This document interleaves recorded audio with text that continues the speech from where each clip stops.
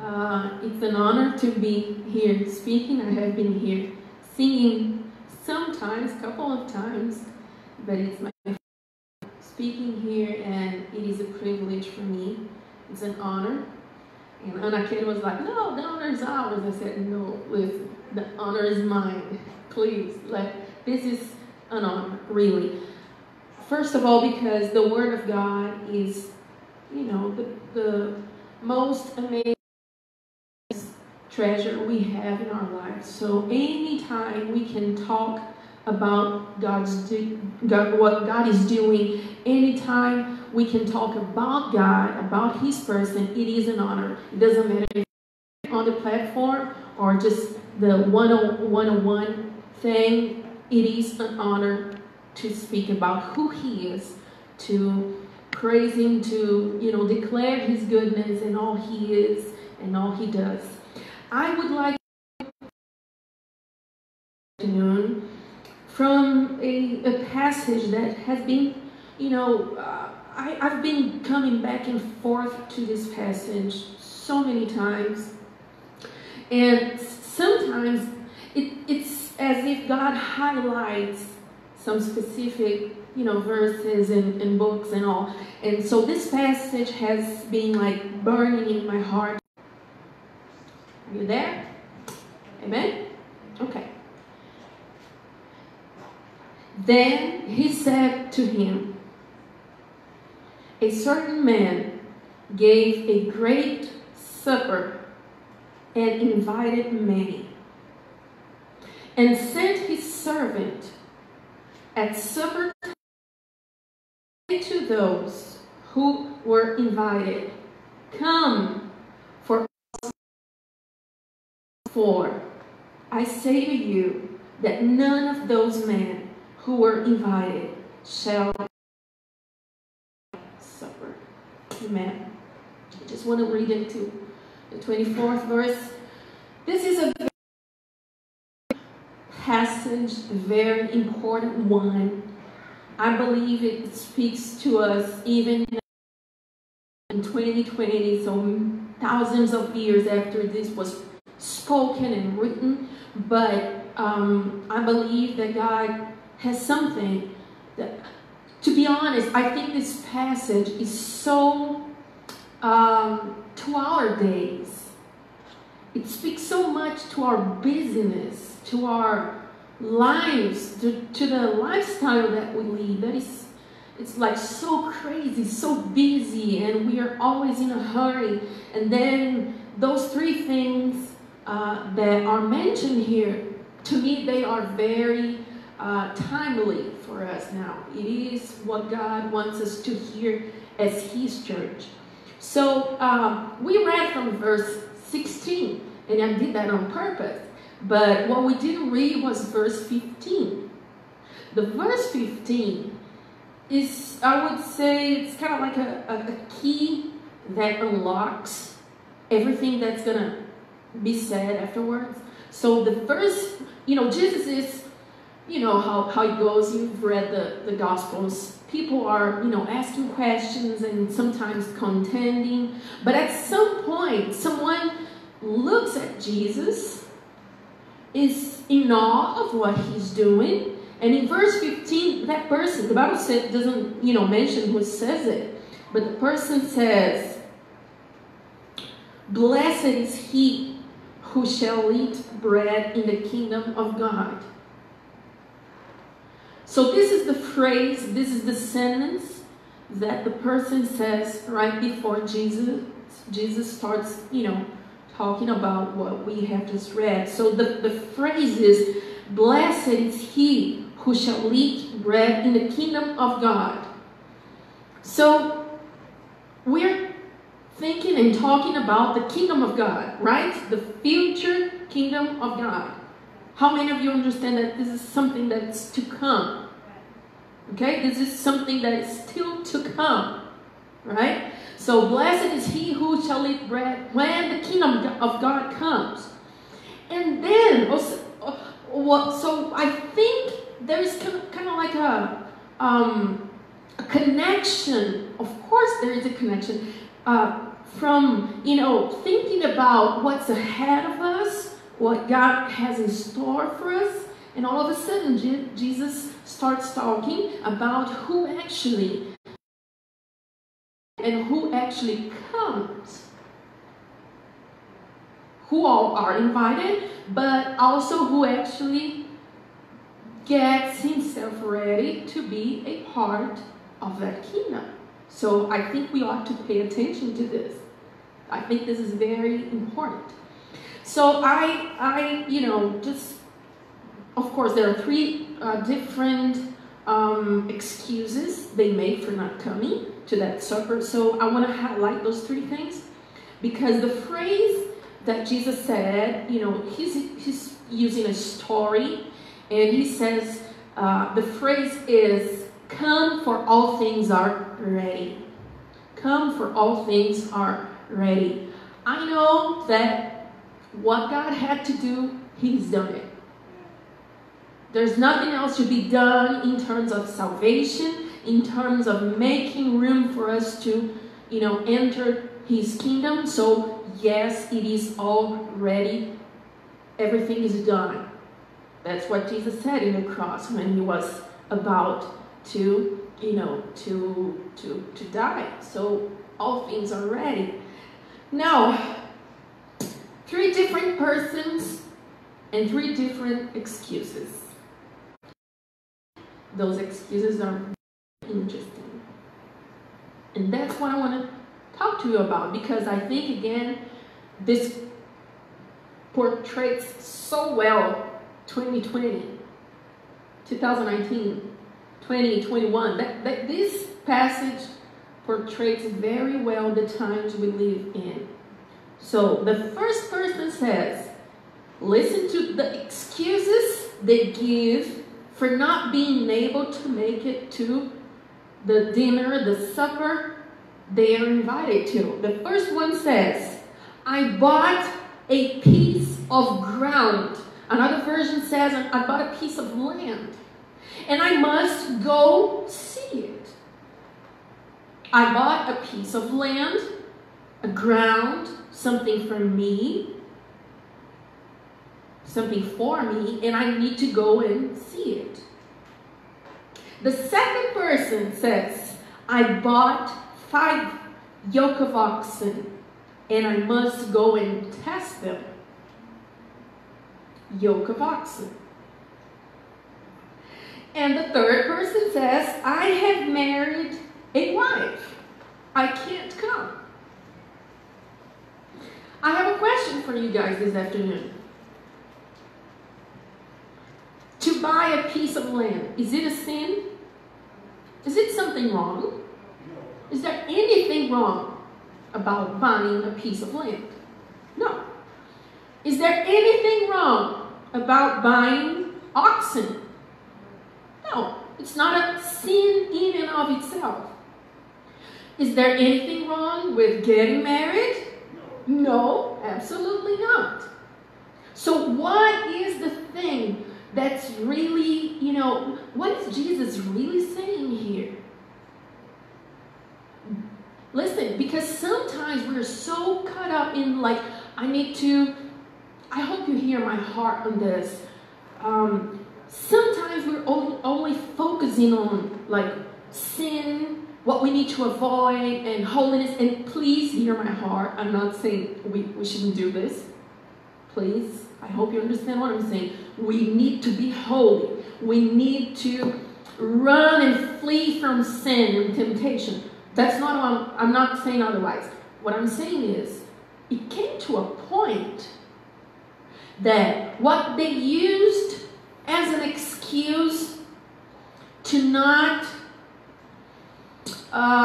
be available or be willing to have fellowship or to be part of that celebration was something, quote, legitimate, like something that's not a sin, but can become a sin depending on how high you place it on your life and your heart. So I hope you understand what I'm saying. So someone buys a piece of ground. Someone buys a yoke of oxen. Someone is like, I got married, so I cannot come. I would like to highlight, if I can, let's say, put it under some categories. So the first one, this is just me, my writings, my notes. So I would call the first one pleasures, because it's like, I bought something for me, I must go and see it. So to me, that speaks of pleasures, not sin. Again, remember, I'm not talking about sin. Jesus was not talking about something sinful. He's talking about something that is normal, okay, as long as it doesn't take the place, intimacy with God is supposed to be at that place, So pleasures of life, things in, the normal, the ordinary life of ours. The second thing is, I bought a 5 yoke of oxen and I must go and test it. To me, that speaks of work. Not to us. We don't own oxen. But to them, this was what they used to work, to produce more. Do you guys agree on that? That's what they used for, to produce more, to work more, to have more. Again, this is not wrong. This is not wrong. But how does that speak to us in terms of what we do sometimes? To work more, to produce more, to get more done. And it's like, I can't come because, I bought this and I need to go and see it and I need to go test it. I need to take care of this because, things are growing, we're producing more and I gotta go. So, how does that speak to us? And the third one is very obvious. So I have married a wife. Again, this is not a sin. Even in the law, when a person got married, he was supposed to, enjoy his marriage and all. But he could not come to that feast, to that intimacy, to that time of fellowship and celebration because he got married. In other words, that relationship was standing, between that person and that's a parable. That's a story Jesus is telling. Now, those three things again: pleasure, work, and relationships. I wrote relationships because I believe not only marriage, but any type of relationship could take that place anytime. So, work, pleasures, relationships. I believe it is time for us to just, search our hearts.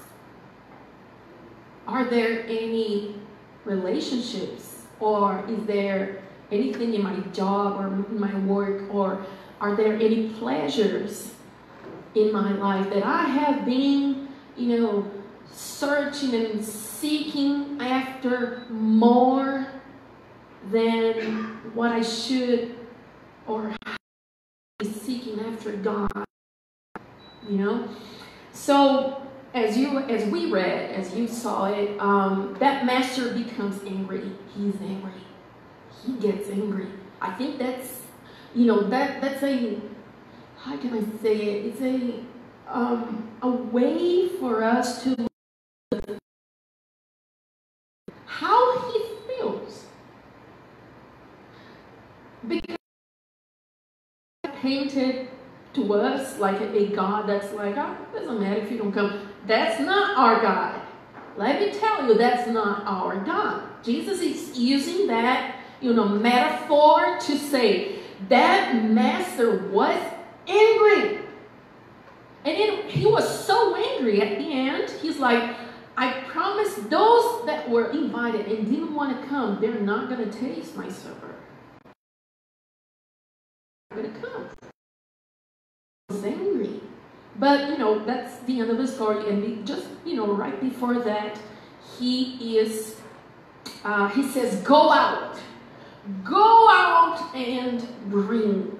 Wow, that's the heart of God right there. Go out and bring. And at some point he says, I want the room filled. I want the house filled. Isn't that Jesus? Isn't that the Father, heart of God?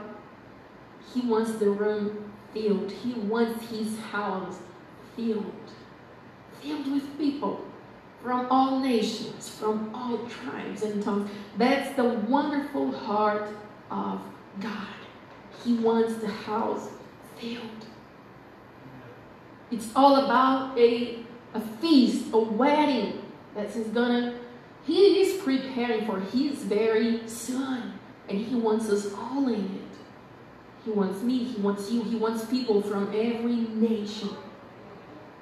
That's how big his heart is. So that master in that story, so he's like, go out and bring who? Or bring how many? Anyone. As many as you can. Bring them all. Bring everyone.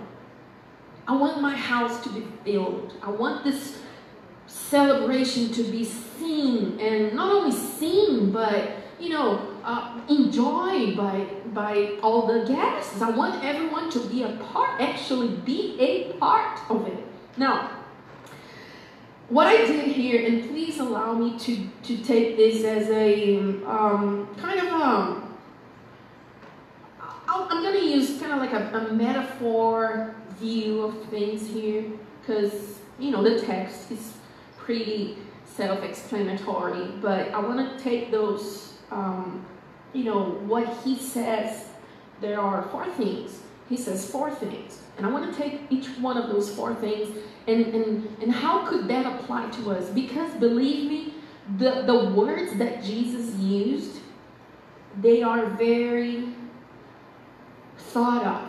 He thought of every word he was using. He's telling a story, right? He's telling a story, but he chose those words very carefully. So he says that the master says, go out and bring the poor. That's the first category, he says, bring the poor.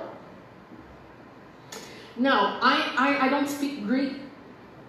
I know nothing about Greek and Hebrew. I just go online, I search, I read about, so I don't know how to pronounce this, but the word poor, I'm not even going to try it.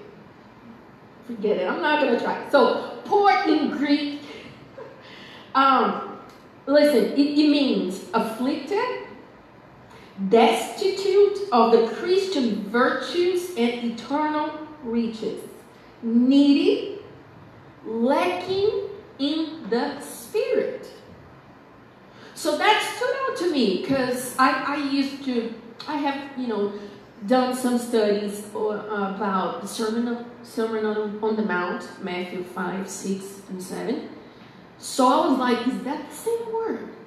When Jesus says, blessed is the poor in spirit, for he is the kingdom of God. Blessed are, he says in plural, blessed are the poor in spirit, because theirs is the kingdom of God. And I was like, I went to look for it. I was like, is that the same word? Could it be? And yes, it is the same word. So Jesus is talking about, again, guys, this is a parable. This is a story. But Jesus said, not blessed are the poor. He says, go out and call in all the poor. And he uses the word that means, financially poor, but also means spiritually poor.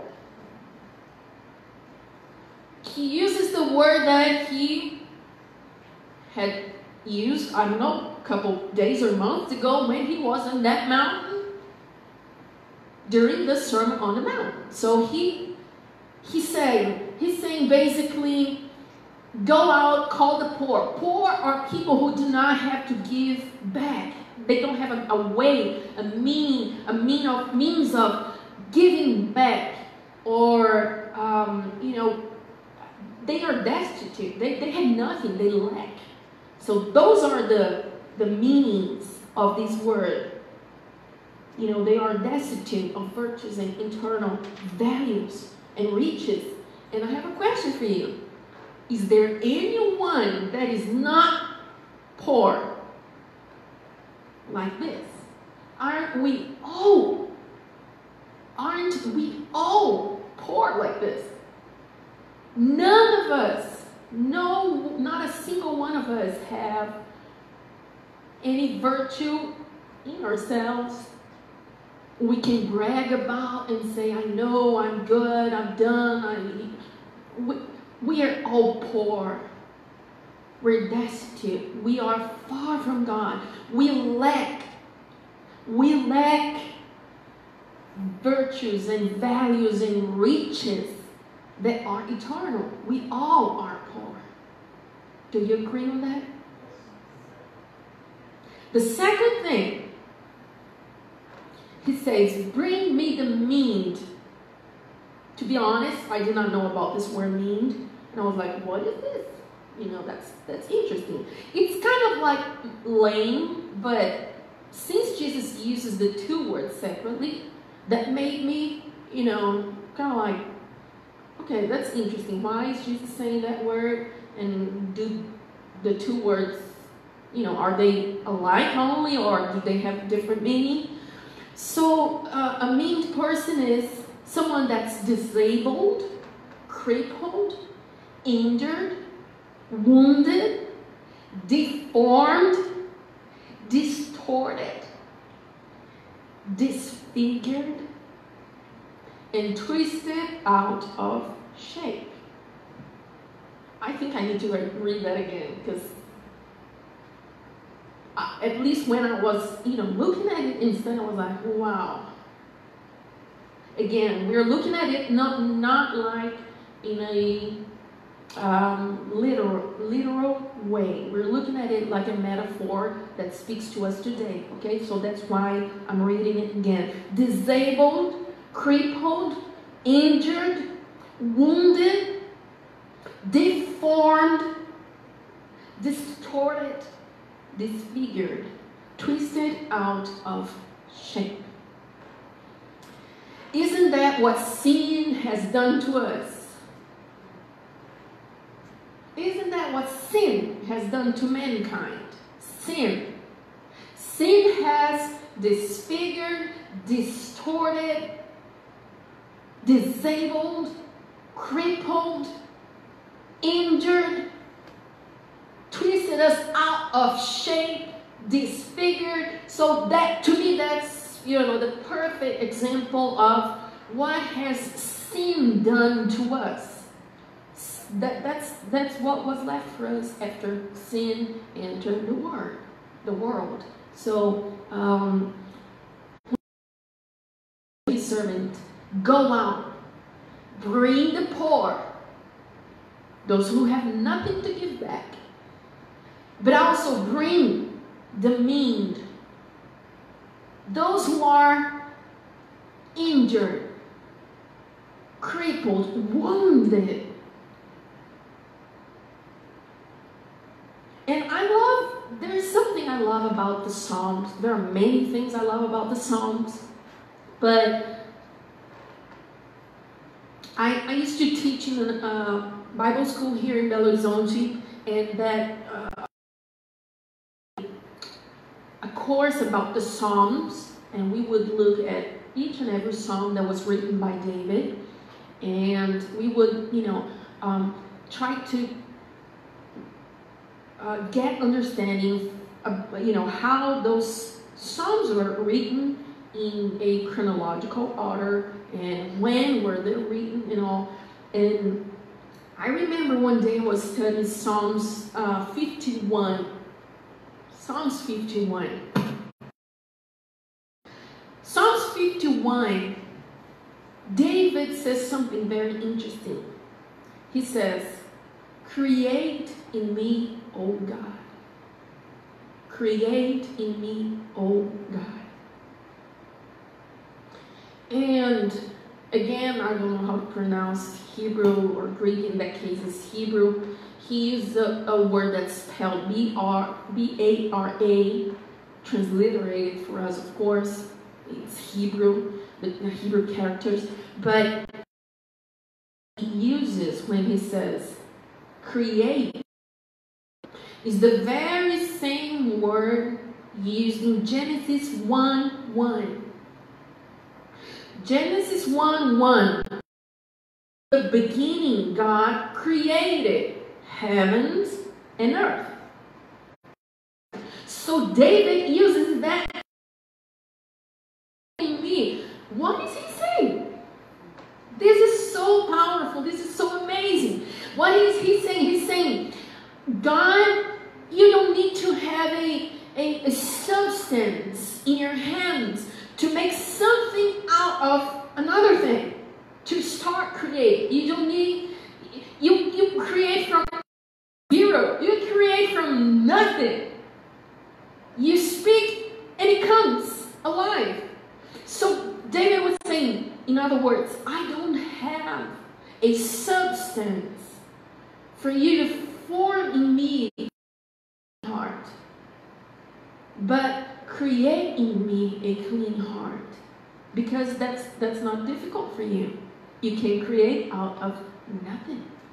So I believe when, in this passage, when Jesus is, talking about that master sending the servant and calling the maimed, the blind, the crippled, we're going to talk about the other ones, but the poor. And here, in other words, guys, what I want to say to you is, sin is never a problem for God in terms of we going towards Him and being accepted by Him. Sin is not a problem. Sin was dealt with in the cross. Jesus paid. Sin cannot hinder us. Sin cannot hinder us to go towards God, to be with Him, to have intimacy with Him. Or we are disabled, injured, wounded, twisted out of shape. God is restoring us. God is restoring us. Sin was taken care of. Sin was paid for. Jesus paid for our sins. So again, go out and bring them all in. Call them all in. Yes, including the distorted, the disfigured, the wounded. Bring them all in. It's the third, not thing, but the third person or category that Jesus is mentioning in that story is go and bring in the lame. Now, again, I think this whole passage is very interesting, but a person that's lame is deprived of a foot, crippled, or unable to walk.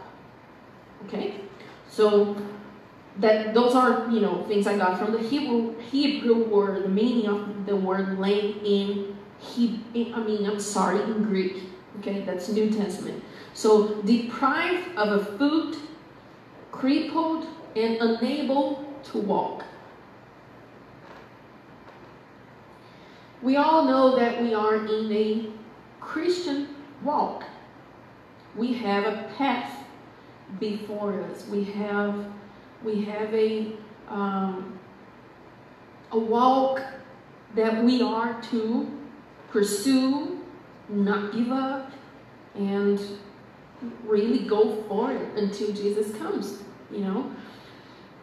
And I was trying to think, what could this mean for us in here? Because, again, it's a story, so we got to search for the meanings that are, kind of like hidden or underlined.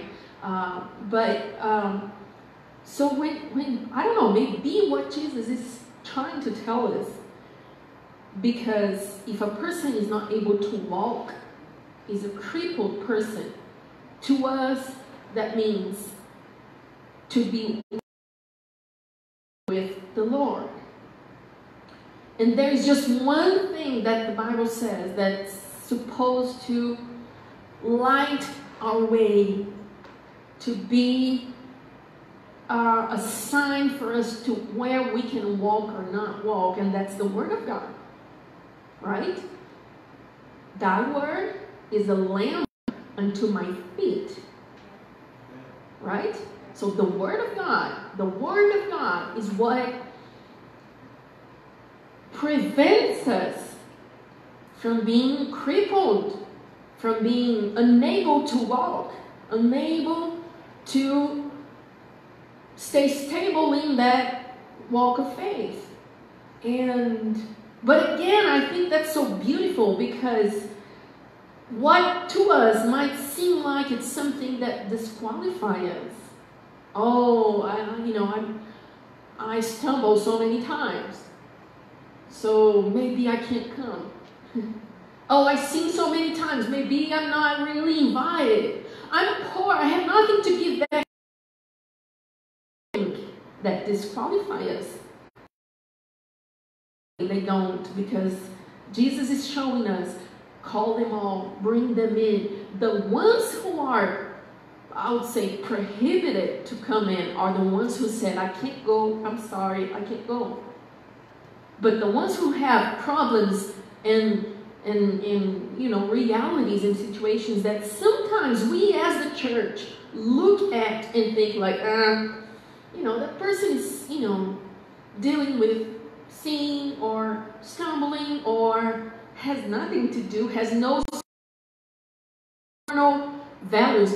Those are the very ones that he invites to come. Those are the ones he made a way for. Those are the ones he's like, come, everything is ready.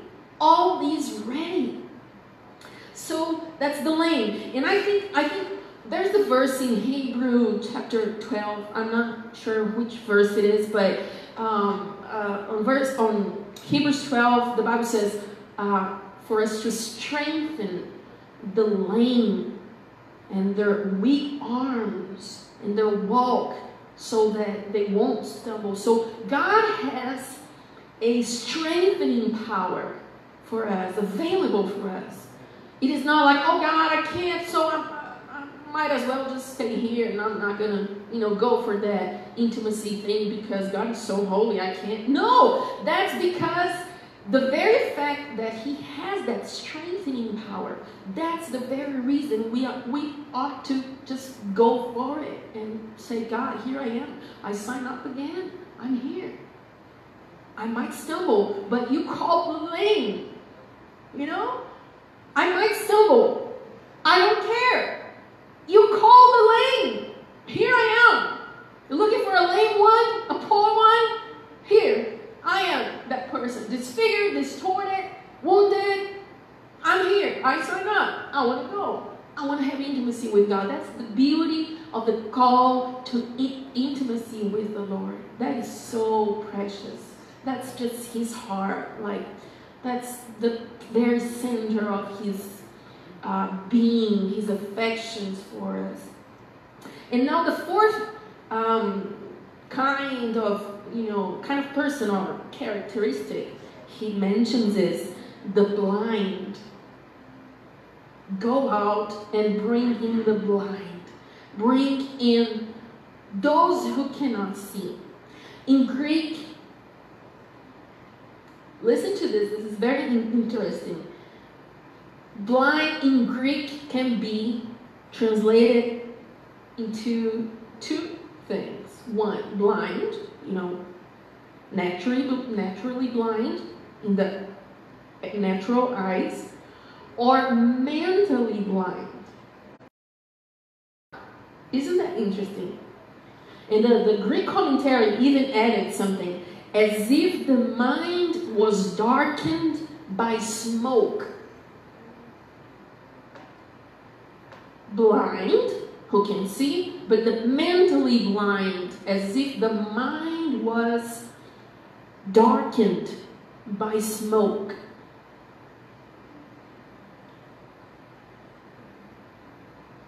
That is interesting. Again, We're talking about the people that master sent the servant to go and invite and bring in. So how many of us are not? I mean, how many of us can say we are not blind at something at some point? None of us. We are all blind.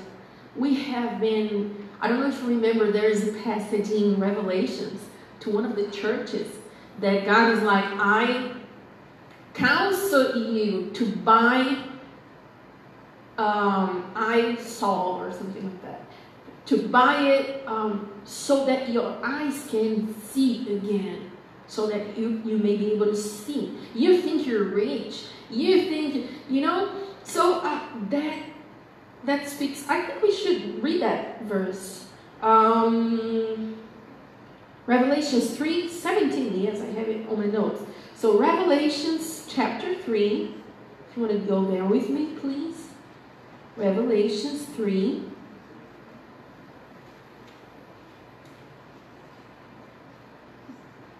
Revelations chapter 3, 17 through 20.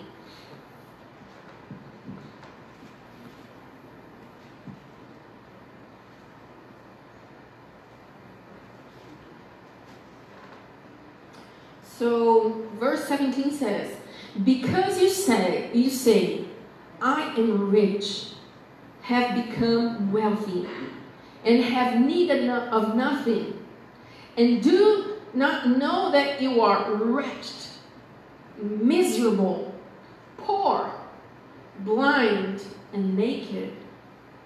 I counsel you to buy from me gold refined in the fire, that you may be rich, and white garments, that you may be clothed, that the shame of your nakedness may not be revealed, and anoint your eyes with eye salve, that you may see. As many as I rebuke and chasten, therefore be zealous and repent. Now if you go to verse 22. No, I would like to read verse 20. Is that okay? Verse 20?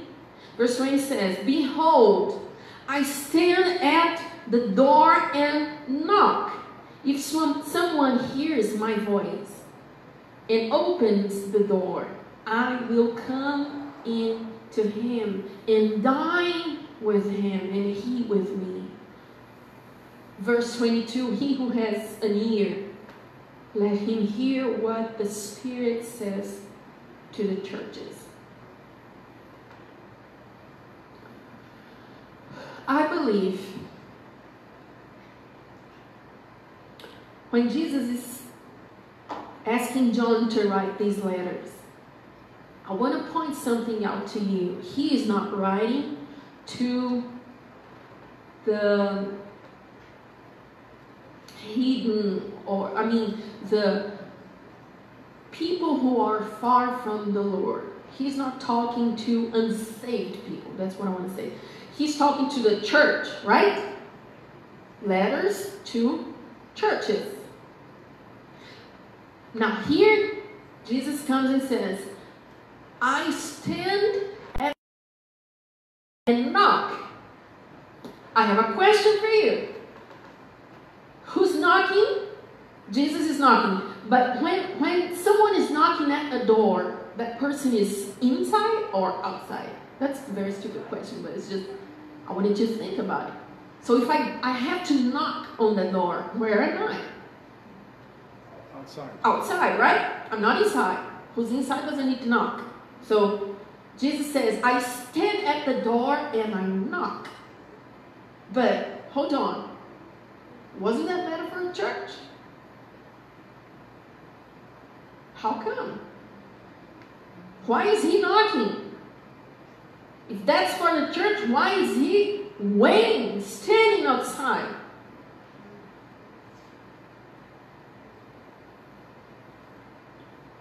Those texts really come together in what they want to tell us is not what how do I say this? Because I really, oh, Holy Spirit, help me. What I think the Lord is telling us as the church in general is, it is not what we think is a problem that separates us from God. You know, listen, Jesus was like, you think you're rich, but you're blind, you're naked, you're poor, wretched, you know. So those things necessarily are not what hinder us from the presence of God. What hinder us from the presence of God is our attitude of, I lack nothing, I am rich, I need nothing, I'm okay, I'm good, thank you, you know, I'm good, thank you, no, I don't need that. And then a sermon comes, and I'm talking about all of us, right? Including me. So let's say we are in the church and we hear something and we're like, oh, that's good. I mean, I'm good. You know, I don't have that problem. And then another sermon comes and we're like, that's not a hard thing for me. I mean, I've done that. You know, so we sometimes are, you know, caught up in a lifestyle of looking at us and saying, I don't need that. I don't need that. I'm good. But what that master said to his servant is, don't call those who think they're good enough. Don't call those who think they have it all put together. Call the lame, call the mean, call the poor, call the injured, the wounded, the blind. Call the ones that know their condition. They are very aware of their condition. They're not, you know, trying to hide it. They actually think, I'm not worthy of being there. Those are the ones I wanted to call, because they will take a part of that dinner, that feast, and that celebration that God is preparing for us. You know, in the other hand, the ones that are, I'm too busy, you know, I got married, or I bought something that, you know, I need to work more now. Isn't that interesting? Again, I think that speaks to us even in this day, in this age.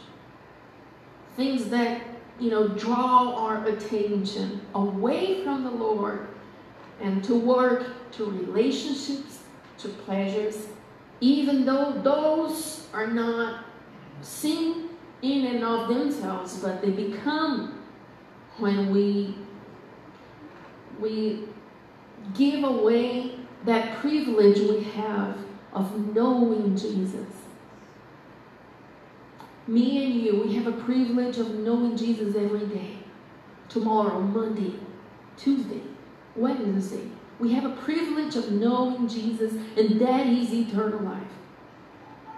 The Spirit is saying, I have no other way to say this, guys, but I know God is saying this. I know the Spirit is calling. There is a call, there is an invitation, and God is saying, come, for everything is now ready. Everything is ready. Come, because it is all ready. He has done it all, and He set a table before us, and we are just to come and feast. And I remember, I was not planning on sharing this, but I remember I have someone that's, you know, someone who shared something with me. He had a vision of the throne room of God. Okay, so he's a pastor. He was in a kind of like a spiritual retreat, and he was in prayer and fasting and all, and he had a vision of the throne room of God. And even though he couldn't see God's face, he just saw this, you know, brilliant light that almost blinding him. But he saw many precious stones and so many colors and all. and he saw people around the throne. And he was like, Raquel, I cannot describe it to you because it's not something I saw, but something that I felt in my spirit.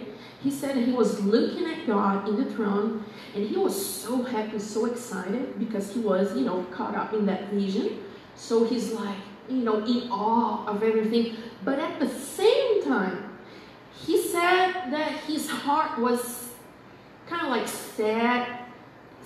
A part of his heart was grieving as he was looking at the very face of God. So he's there in the vision, seeing the throne of God, looking at the face of God. He's rejoicing in his spirit because of what he's seen. But at the same time, he's like, something aches. Something aches. Something is sad inside of me. I wasn't supposed to feel that way. I'm here, face to face with God. Why am I feeling sad? And so he was saying that he was looking around in the vision, seeing people and seeing precious stones and all. But the question, kept, resounding, echoing in his heart.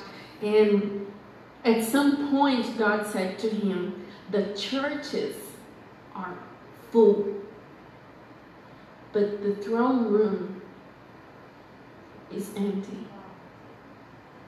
Churches are filled with people, but my throne room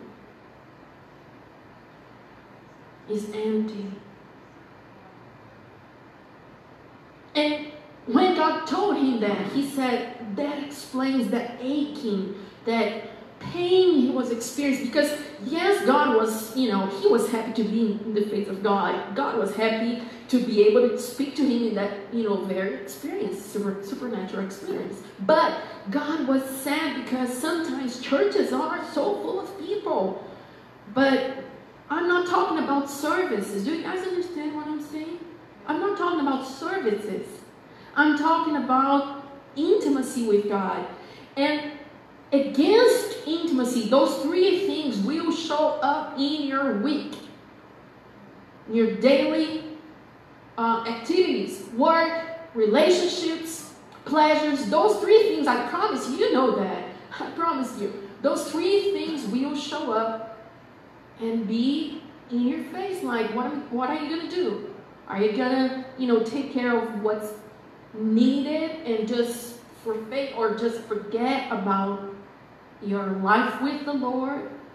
Or will you be a steward of his presence, of that invitation that everything is ready? Come, everything is ready. So I would like for us to just take a minute. If the musicians can come, I believe we need to pray after we hear something like this and actually respond at what God is saying. What is God saying to us? Jesus said to a church, I'm at the door and I knock. So I would like for us to just, if you can close your eyes, make yourself, ready to pray, focus, and really keep your heart open and just ask God, what is standing in between you and the Lord? What is hindering your walk? What is it? Pleasure? Is it work? Is it relationship? Is it any relationship? Our relationships, what you use as an excuse to say, God, I have relationships, I can't come. I can't show up in that place of intimacy and fellowship with you because I have relationships, or I have to work, or pleasures. And I want to say to you this afternoon, get rid of excuses. Please get rid of your excuses. Please, in the name of Jesus, get rid of any excuses. that hinder you from coming closer to the Lord, from living a life of intimacy and fellowship with the Spirit on a daily basis.